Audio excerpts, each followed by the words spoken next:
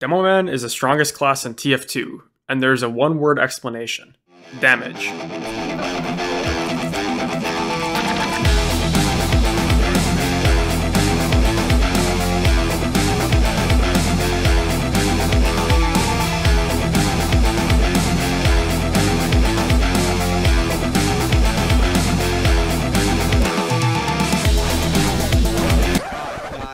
Okay, I might have overdone that part a bit, but seriously, an effective Demoman is a nightmare for the other team, especially when that Demoman has a medic. So, besides a way too long montage, what actually makes Demoman so strong? And of course, how can you utilize his strengths to help you in a casual or even a competitive environment?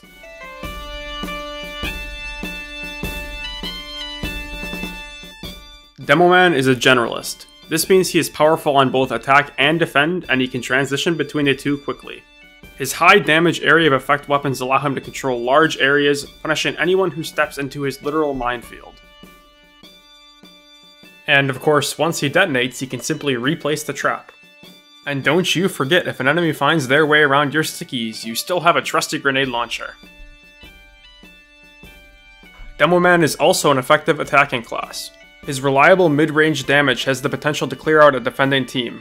Because of this, Demo is arguably the best offensive uber target in the game.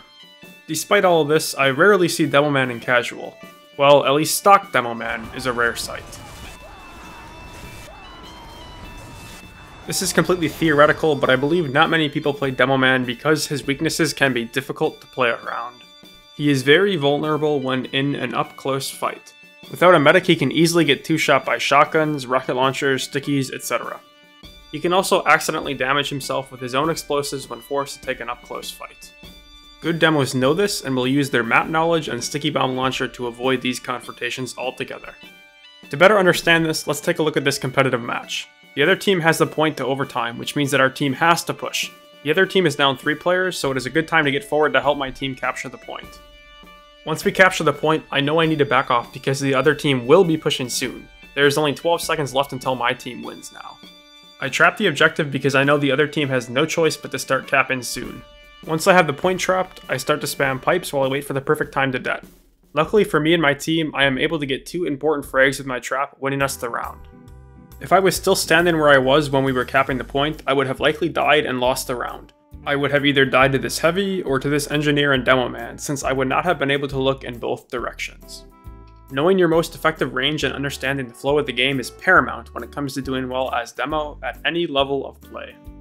You will eventually learn these things by just playing the game. However, there is something you can do now to begin dishing out that sweet, sweet Demoman damage.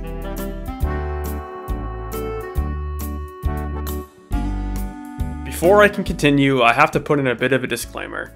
This guide is focused towards those with a more competitive mindset. You can use whatever loadout you like. For the sake of brevity, I will only be covering weapons I consider to be competitively viable. That being said, if you want to be the most effective Demoman, you should really run the sticky bomb launcher.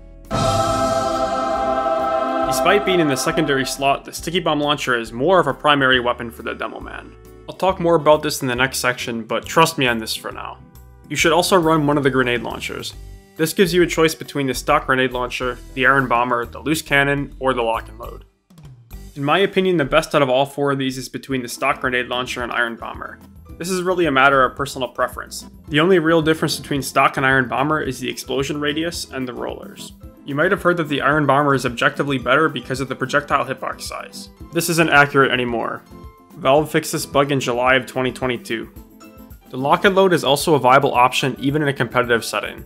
I would not recommend the lock and load to newer Demoman players because of the different projectile speed and lower ammo count. However, if you put the time in to learn this weapon, it is very strong. This weapon feels more reliable for single target damage because of the faster projectile. This weapon is also surprisingly good for dealing with those pesky scout players. The lock and load does come with some pretty huge downsides. No rollers and a 25% smaller explosion radius, and this 25% doesn't sound like much, but trust me, it's a huge difference. And yes, I do actually get kills with rollers. Speaking of luck-based frags, the loose cannon seems good on paper, and it is good, especially for certain niche cases, but I find it to be the weakest of the grenade launchers. There are a couple of reasons for this. Firstly, I have found that the charge up time means that you are even more vulnerable in a close range encounter. If you miss one up close shot, you have to charge another shot. This essentially means a longer amount of time between firing the weapon the closer you are to your opponent. Take a look at this clip of me fighting a scout with the loose cannon. Once I realize I'm getting hit from up close, I start charging up a shot. I miss, and then I die before I even have time to fire a second cannon. Here's a clip of me fighting the same scout with the lock and load. Yeah, I think you get the point here. The loose cannon's projectile also has a much shorter effective range when compared to the other grenade launchers. Alright, I'm done being a negative Nancy. The loose cannon isn't an entirely bad pick. You can one-shot light classes all the time if you can consistently hit double donks. You can also send enemies flying with this weapon. Wait, hang on, stop, pause the video. I've seen these two before.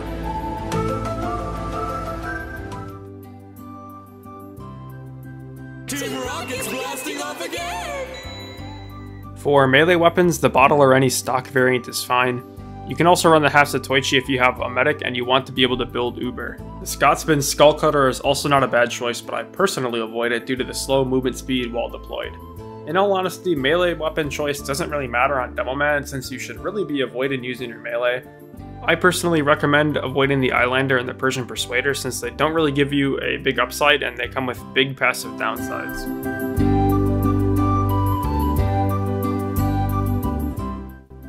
Demoman greatly benefits from having a pocket medic. In Highlander, 6s, and Prolander, Demoman is a combo class. This means he is one of the main heal targets for the team's only medic. The reason Demoman is so good when he's getting pocketed is because it allows him to be more aggressive, which, simply put, allows him to deal more damage than usual. Of course, in a casual environment, you do not need a pocket medic to do well. Your playstyle will remain relatively the same, you will just need to be more passive than if you had a good medic. That being said, you have two main jobs as a demo, regardless of if you have a medic. Damage dealing and area denial. So how do you deal damage as Demoman? I know I said it earlier, but I'll say it again. Your stickies are your primary weapon. The reason for this is pretty simple. Stickies are a more reliable source of damage than pipes. Stickies have a higher maximum damage than pipes, and they are easier to aim since you don't have to directly hit your opponent. They can even help you when you miss. You can think of a miss sticky as a landmine that can prevent your enemy from moving in a certain direction. The simple trick is to not detonate your stickies unless you are sure you will do damage with them. Take a look at this clip for example. I missed 2 stickies while shooting at this scout. I panic and missed 3 pipes. Luckily those stickies I missed earlier were actually totally calculated. Well, at least this one was. Again, the trick here is to not immediately det your missed stickies. Pipes do not work this way. If you miss a pipe, the roller usually does nothing, and even if it does, it's going to do less damage than a sticky bomb. So if stickies are your primary, when should you be using pipes? This is an extremely nuanced question, and I will be going into more detail about each item in your kit later in this video. For now, just know that pipes are generally your backup weapon. If you run out of stickies but have a golden opportunity to deal lots of damage, try switching to your pipes. You can also switch to your pipes when you find yourself in a very close range fight. You will develop an intuition for when to switch to your pipes over time, but for now I encourage you to try and use stickies often. I guess that telling you stickies are your primary weapon isn't really the best way to teach you how to deal damage as Demoman. Luckily, your other main focus while playing Demo is controlling area, and if you are effective at controlling area that the other team wants to be in, oh boy, the damage will practically come to you.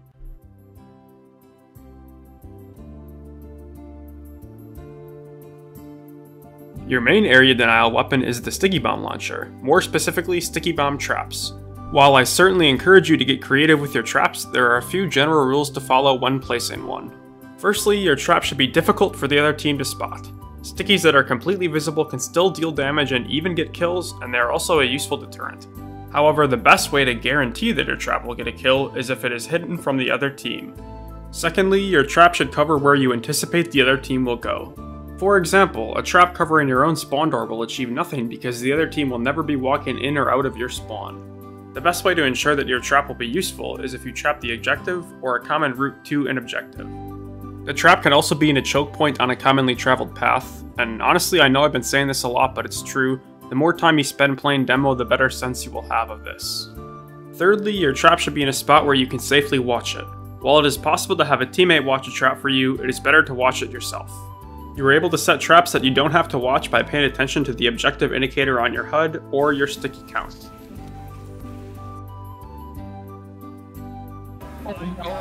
You can also get lucky sometimes and get an accidental trap kill or even a skillful blind debt.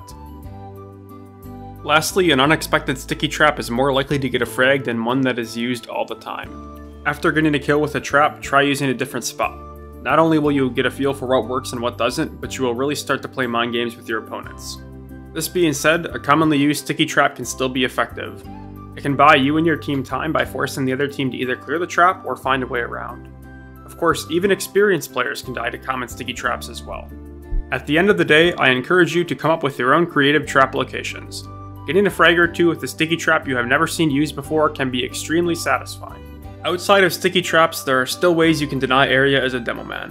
While it is harder to pull off, sticky spam is a great way to prevent enemies from going where they want to go. Take a look at this competitive clip for example.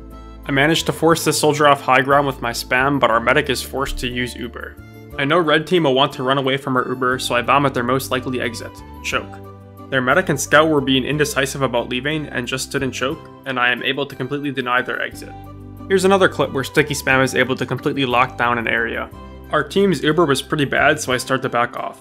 I see that my scout is about to get on the point, so I start to spam stickies at red team's route to the point.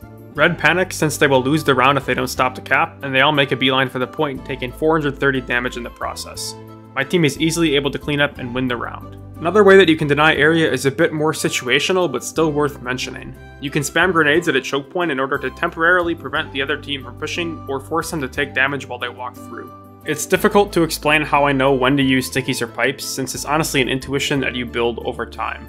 I guess the best way to describe it is if you have an opportunity where the other team is very clumped up, but not enough time to wait for your sticky bomb arm time, you should use pipes. So adding all this together, what does a general Demoman gameplay loop look like? If my team is defending, I will trap off common routes and or the objective. When I have traps put down, I'll stand in a safe place to watch them. I'll also keep an eye out for spies and spam pipes at a choke point or anything that moves. Once the other team starts to push, I'll dep my stickies to try and get a pick. At this point, if it's safe, I'll replace my traps, or if the other team is still committed into the point, I'll start to sticky spam. If I'm on attack, it is a bit more complicated. If the defending team is playing very aggressively, I will play like I am on defense and wait until I feed enough players into my team before I switch to a more aggressive playstyle. The aggressive playstyle also depends on the map and if there are engineers, but a general description is, I peek the area that the other team is holding to get an idea of where to spam. Once I have had an idea of where the other team is holding, I can start to charge stickies to pressure their hold. Depending on where they are set up and if I have a medic, I might be able to get closer to have a bigger damage output. Careful not to get too close, though. As a Demoman, you want to be at a medium range from your opponents. This is pretty much impossible to quantify in a video format since your best positioning is situational, but you will learn with time. To generalize, you'll need to be close enough to deal a lot of damage with your stickies and be able to land pipes. If you are too far away, your stickies will deal a lot less damage due to both damage falloff and longer charge time. Hitting pipes at this range will be difficult as well. Your positioning does not only depend on your weapons, however. The other team's ability to snap you out of existence is an equal factor in this equation. You have to be far enough away that you are safe from aggressive scouts and soldiers, for example. And of course, it wouldn't be a TF2 video in 2023 without complaining about Sniper. Like on any other class, you should be avoiding sniper sightlines whenever possible. You should also try to play on high ground whenever you can, although Demoman is probably the merc best equipped to play on low ground due to his projectile arc. These factors will result in a sweet spot that will allow you to dish out damage and stay alive. Again, you will find your ideal range by simply playing the game. Of course, it's not always possible to be at this perfect range. If you happen to find yourself inside the enemy's personal space, do not fret. You have a golden ticket to safety. Damage surfing. If you didn't know, all damage in TF2 also deals knockback. An experienced player can use the other team's knockback to quickly escape a bad situation. You can do this with rockets, stickies, miniguns, scatterguns, Demonite melees, and pretty much anything that does a lot of damage. Of course, there is a health trade-off for this extra mobility, and it's not possible to hit a surf every time you are in a bad position. The trick to maximize your chance for a surf is to basically treat it like you are rocket jumping and time a jump and crouch to receive more knockback. Damage surfing is an important skill to learn on any class, and in order to get better at it, I recommend you learn how to rocket jump if you don't already know. I should also mention that the more you play, the better you will get at improvising during fights to use surfing to your advantage. Again, I can't really explain this, it's just going to come with time.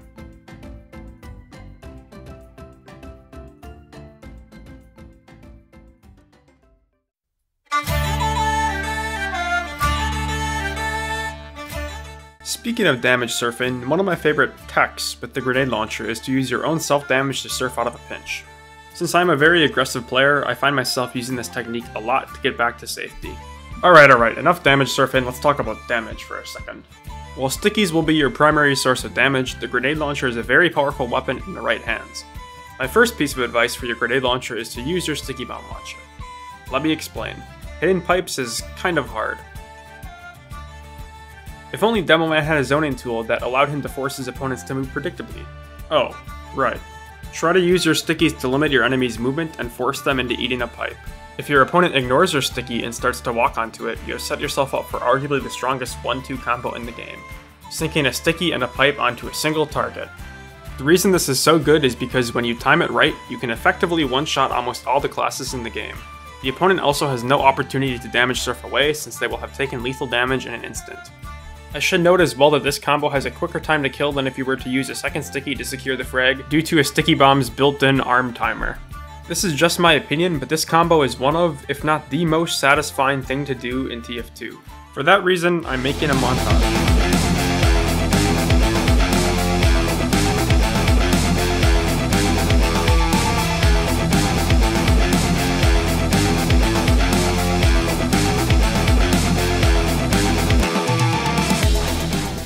Another tip for using your grenade launcher as well as your stickies is to use your damage to juggle your opponents. It's not possible to reliably sink a lethal amount of damage onto every player you encounter, however you can still use your explosions to influence your opponent's movements. A general tip is to aim for their feet. This will bounce them straight up, making it near impossible for them to dodge. The first and most obvious tip I have for the sticky bomb launcher is, charge your stickies. Many beginner and even intermediate demo mains completely neglect this ability. These players are missing out on an extremely useful poke damage from afar, as well as the ability to sticky snipe low HP players. I typically pre-charge my stickies when I know I will be peeking a corner soon, since I know I can likely expect there to be a target at a range. Of course, if there was somebody up close, you can just aim the charge sticky to be able to use it at close range. This way, when you turn the corner, you have a sticky that can be used for close and long range. The only downside to charging your sticky preemptively is that if your sticky bomb launcher is not fully loaded, you will not be passively reloading. Over time, you will get more consistent with this mechanic, and you will be able to hit some really cool shots. Tip number 2 is obvious on paper, but again, many new players outright ignore it. You don't need line of sight to deal damage. Take this extremely common NG nest spot on Snowy Coast. I have seen many teams struggle to push this hold. Look at how easy it is to take out the sentry nest as Demoman. I mean, I'm hardly even aiming. That was so trivial that I even spam a few more stickies and kill this absolutely clueless heavy. On a similar note, you should also practice using corners and obstacles to avoid taking damage during your fights.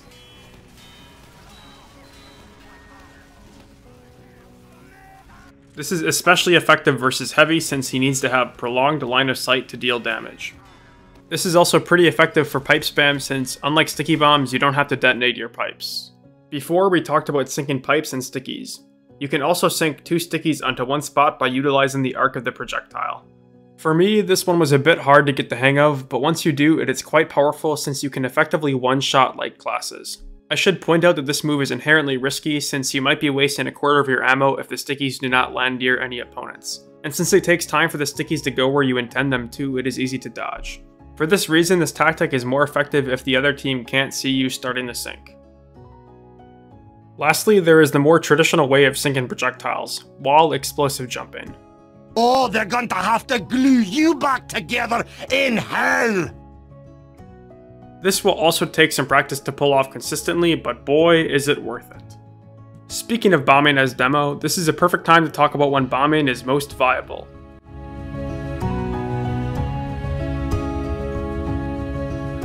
Demoman is a great uber target in casual. I'll say that again, but more passive-aggressive to get the attention of any medic mains who have made it this far in the video. Demoman is a great uber target in casual. Demo is also a common uber target in competitive, although it is not advisable for only demo to be in the uber. Usually you would want to have a hit scan class such as a scout to also be in the uber so they can follow up on any damage from the demo. In casual, this doesn't really matter as much, a solo demo uber is just fine. In fact, it's probably the best way to push problem points such as upward or barn blitz last. I don't have the time today to talk about the extremely nuanced world of proper uber usage since it could be easily another 20-minute video of its own. Oh god, this video just hit the 20-minute mark. Just know that on offense, you want to use your Uber right before taking a large amount of damage. This usually means popping it right before you have to enter an enemy-held choke point, sniper sideline, or a sentry's line of sight. I love Demoman as a demo when I'm Ubered since the invincibility negates the steep health cost of sticky jumping. Being up close is usually bad for demo, but being invincible means you can do whatever you want. At closer ranges, hitting your projectiles can be easier and means that they are harder to dodge. Just make sure to be aware of your positioning for when the Uber runs out, or you might die a horrible death. Also, try and make sure you have most of your ammo reloaded before you use the Uber. Not all medics are very aware of this, so just try to do your best to get value out of a bad Uber pop. I might have to make a separate video on Ubers since there's so much I'm glossing over here, but in any case, let's move on to the final section.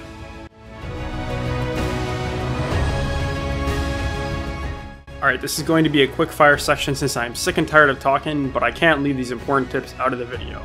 Firstly, ammo management. Remember to be cognizant of your ammo reserves as well as what you have loaded. It is quicker to reload your stickies in a row instead of firing a sticky, reloading, firing, etc. Because of this, I find myself following a loop of shoot a bunch of explosives, back up, reload, walk forward, and repeat. Here I just shot a bunch of ammo, so I'm low on ammo, so I back up to reload my sticky bombs and my pipes, and I also want to ask somebody something in chat. Don't forget that Demoman basically has two primary weapons. You can use your stickies to hit your pipes, or use your pipes when you're waiting on a trap, or so many other combinations. Try not to rely on one or the other too much, although stickies are more reliable. And keep in mind that you should be switching between these two fluidly. If you are 1v1ing a Pyro, try to use your stickies. Even if they reflect your stickies, you still haven't truly missed the sticky because of what we talked about before. Also, you still have control over when to detonate the reflected sticky. If you use pipes, you could be putting yourself and your team in danger. Don't forget to bully engineers. You are the best equipped class to deal with turtling Texans.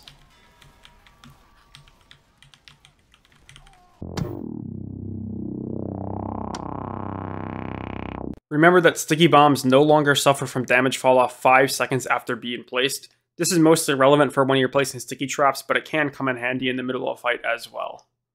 Lastly is a bit cheesy, but play other classes. Playing classes other than demo will over time build your game sense and further improve your demo gameplay. Alright, I'm finally done ranting now. I hope you enjoyed the video. Outros are overrated. Peace out. I think hit scan is more cold. Dude, how is that not a backstab? And I get crit for the— oh my god. I love this game.